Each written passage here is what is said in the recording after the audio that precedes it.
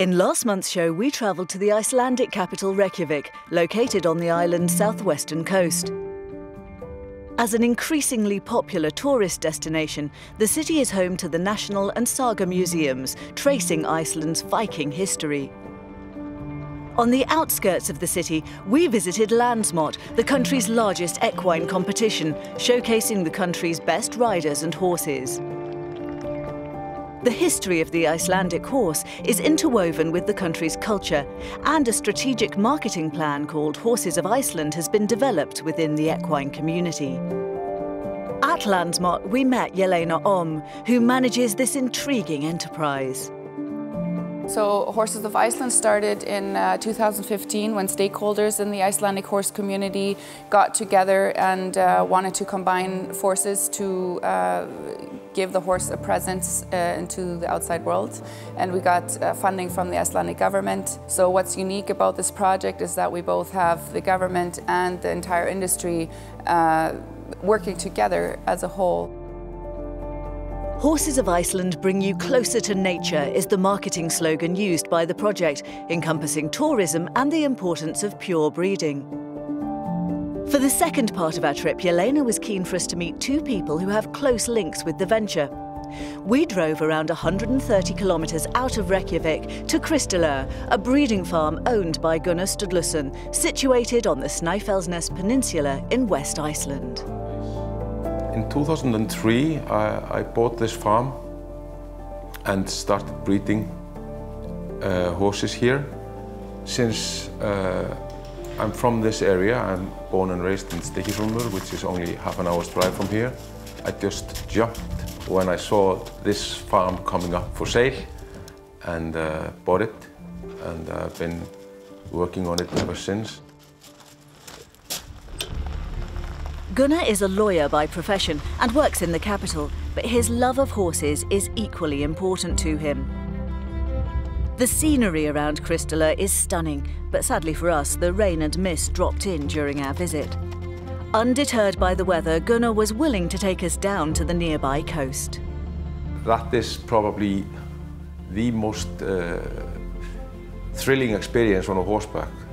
When you come down to the beach, the horses become so lively. There is an endless flat ground in front of you. The sea is coming in and out. The horses become very energetic, and the sand is as firm as any oval track. So it is so nice to ride, and to ride fast. That's the thrill, that's the thing. Gunnar is also the president of FEIF, the International Federation of Icelandic Horse Associations that's responsible for the sport and maintaining the purity of the breed worldwide. And global interest in the Icelandic horse leads to an important income for breeders. I think we export out of Iceland around 1,500 horses per year. Just to put this in perspective, there are around 240,000 Icelandic horses in the world. Out of that, we have around 100,000 horses here in Iceland. We have about 45,000 people being a member of riding clubs for Icelandic horses around the world. So this number of people calls for quite a lot of horses. So obviously we export some. You get a better price in general for a horse abroad than here on the domestic market. Like many connected with the business, Gunnar is a strong believer in the Horses of Iceland project. They've done a very good job in promoting that through social media over the internet. So I think more people are aware of the Icelandic horse now than they were before the Horses of Iceland started. So this is an outstanding project, in my opinion. I'm absolutely certain that the Icelandic horse is probably the best ambassador Iceland has.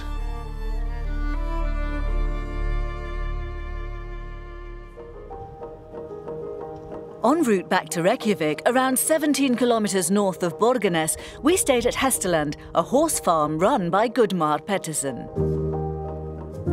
Hestaland is kind of like an Icelandic horse center here in the beautiful landscape in the west part of Iceland. We focus on horse tourism. kind of with an educational twist. We do different kinds of tours. We do trail riding tours or educational tours. We like to prepare our people before we take them out in the open, or before we even put them on the horse. So that's kind of our specialty, I think you can say. There's no better way to see Iceland than from the top of a horse. You can make it to places where a car wouldn't even get to. So it's a great way to see the landscape. But on the same time, it's important to feel good on the horse. It's important to be on a good horse and feel good and know enough what you're doing so you can then focus on enjoying it. We have to make sure we have a huge or quite a big variety of horses. We need anything from the horse that literally anybody can ride. It just goes in a line and takes care of you. But then we also get quite a bit of good riders here. So we have to make sure we have horses that are very talented and can make those people happy too. Since 2010, the tourist industry in Iceland has been accelerating, and for many visitors, the Icelandic horse is a huge attraction. We have well over 1 million tourists here every year, so I think we have to do our best to promote the horse here the best we can. I think it's important when somebody comes to visit your home country and wants to see or experience the Icelandic horse, we make that experience as good as possible and hopefully create more and more fans, you know. Guðmar's ethos is also in tune with the aims of the Horses of Iceland project.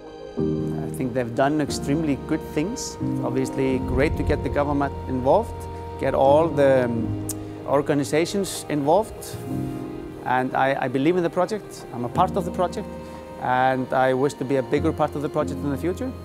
And I think we need to unite behind it and make great things happen. Heartening words for Jelena and her colleagues back in Reykjavik, who are looking to continue with this fascinating Horses of Iceland project for years to come.